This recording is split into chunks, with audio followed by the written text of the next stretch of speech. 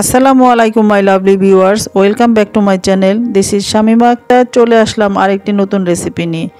আর আমার আজকের রেসিপিটি হচ্ছে এগ স্যান্ডউইচ।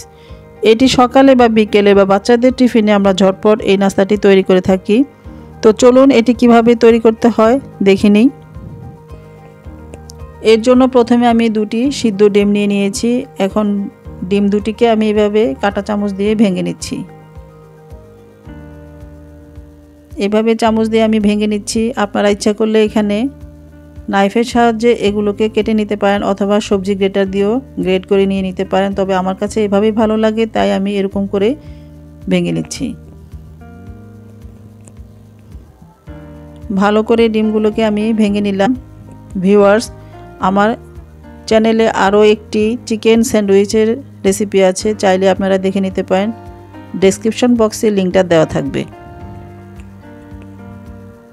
তো ডিমগুলো আমার ভালো করে ভেঙে নেওয়া হয়ে গিয়েছে। এখন আমি অন্যান্য ইনগ্রিডিয়েন্টসগুলো এখানে অ্যাড করে দিব।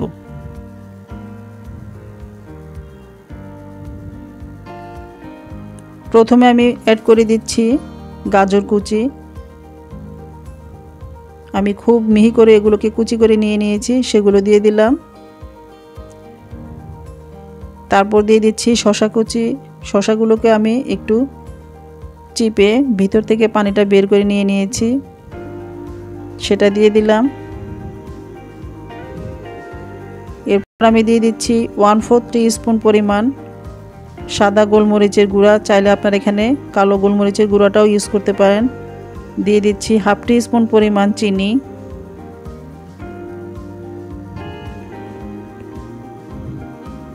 আরও দিয়ে দিচ্ছি এখানে আমি 1/4 কাপ পরিমাণ মায়োনেজ, সেটা দিয়ে দিলাম।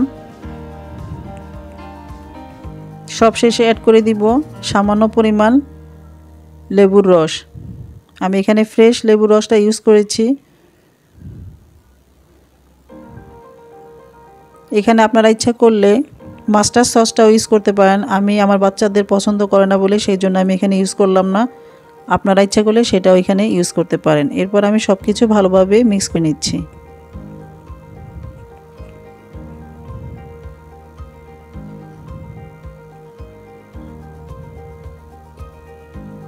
সব কিছু ভালোভাবে মিক্স করে নেওয়া হয়ে গিয়েছে।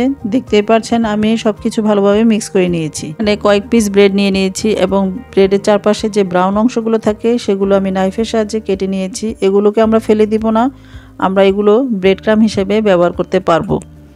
এরপর আমি এক পিস ব্রেড নিয়ে নিলাম এবং আমি যে মিশ্রণটা রেডি করে রেখেছিলাম স্যান্ডউইচের জন্য সেগুলো উপর থেকে এভাবে দিয়ে দিলাম।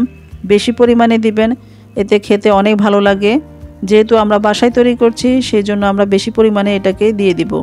এরপর আমি উপরে আরেক পিস ব্রেড দিয়ে দিলাম এবং দিয়ে একটি নাইফের সাহায্যে এটাকে আড়াআড়ি করে কেটে নিলাম। দেখলেন তো কত অল্প সময় এটি তৈরি হয়ে গিয়েছে।